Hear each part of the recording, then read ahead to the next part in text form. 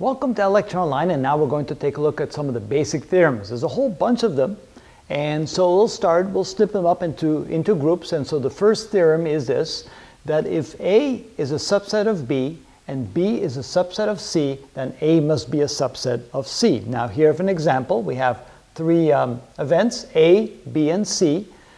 A has the outcomes 1 and 2, B has the outcomes 1, 2, and 3, and C has the outcomes 1, 2, 3, and 4. You can see that all of the outcomes in A are also in B, so therefore A is indeed a subset of B. And here you can see that all the outcomes in B are also found in C, so therefore B is a subset of C. And if that's true, then A must be a subset of C, and notice that 1 and 2, the two outcomes of A, are also in C, so therefore we know that A must be a subset of C. So we can see that that's true.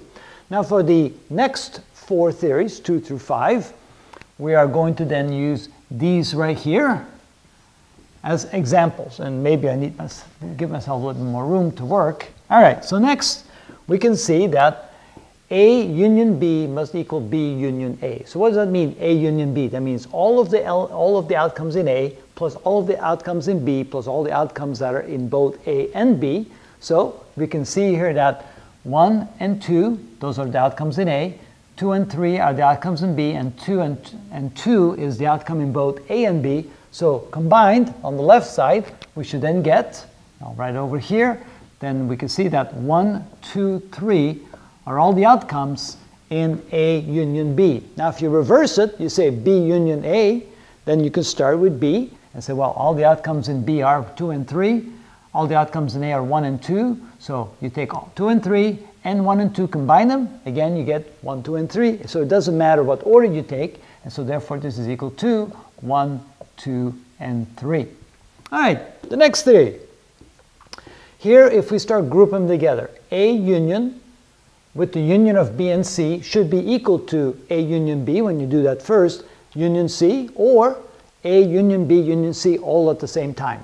What does union mean? Well, you group them all together, right? So whatever you find in B and you find in C, you group them together. So here we have B, 2 and 3, C, 1, 2, 3, and 4. So when we take union B and C, you have all the outcomes 1, 2, 3, and 4.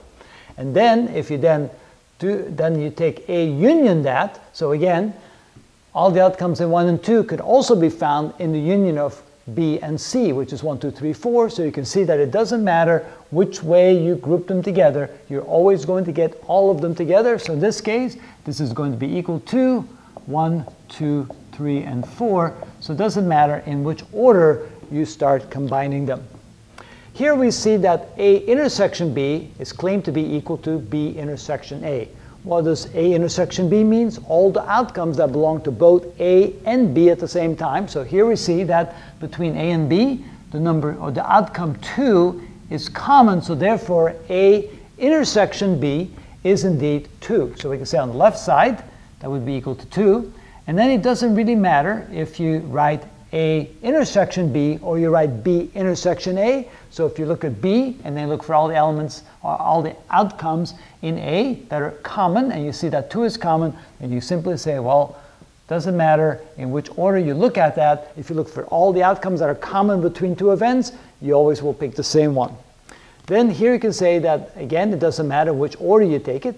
A union, the union B, I shouldn't say union, but the A intersection, and B intersection C. Let's take a look. What is B intersection C? Notice we have 2 and 3 in B, we have 2 and 3 in C, so the intersection of B and C is 2 and 3. So let's write that down. So this would be A intersection, and B intersection C is simply the outcomes 2 and 3. Now we're going to do A intersection that. Now remember, A is equal to 1 and 2 as outcomes, 1 and 2 are the outcomes. So now we're looking for the intersection of 1, 2, and 2, 3. And notice the outcome will then be simply, this is equal to simply the outcome 2, which means that if you write it like this, the answer is the outcome that is common to all three A, B, and C. And again, it doesn't matter in what order you find the intersection. If you do it like this or you do it like that, it's simply going to be all the outcomes that are common with all of them. And if you look here, you see that only the outcome 2 is common with all 3 events, so therefore the solution, no matter how you write it, will be equal to this. And those are the first 5 basic theorems. Next video, we'll do the next set.